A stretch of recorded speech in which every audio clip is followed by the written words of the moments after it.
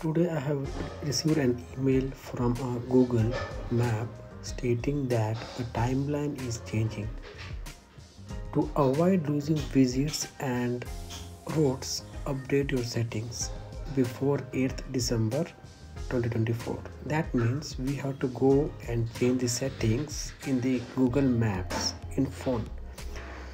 So the timeline is going to auto delete in 90 days from 8th of December 2024. So we have to go to the timeline settings and select keep until you delete or auto delete after 3, 18 or 26 months,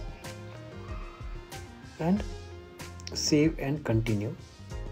And you will be having an option where you can share the timeline edit